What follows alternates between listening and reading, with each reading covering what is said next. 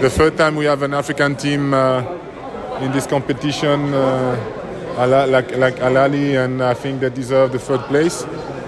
They had a good game, and I'm good for the manager as well, because he's been winning trophies after trophies, and to adapt in a different country is not always easy.